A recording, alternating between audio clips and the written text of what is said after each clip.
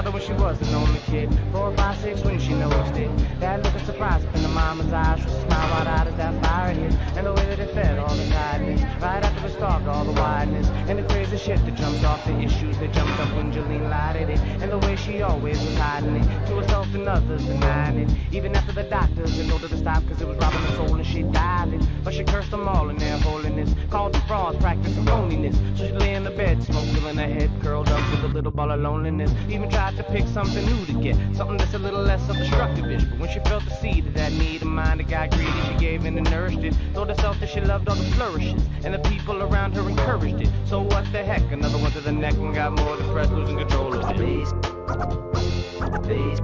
Facing that boy. You know what I mean? Facing that boy. Like this.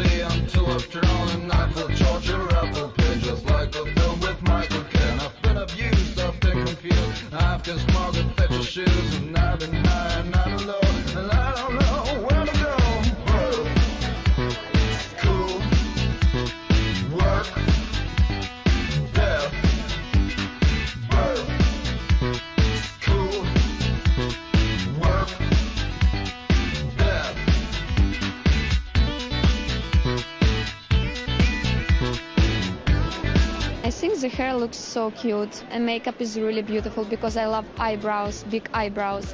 And I think the clothes is pretty amazing. I have a nice dress like green. It's really beautiful. I don't get what I need. It doesn't matter what I say. Tomorrow's still another day, bro. Cool. Work. Death. Focus on mothers.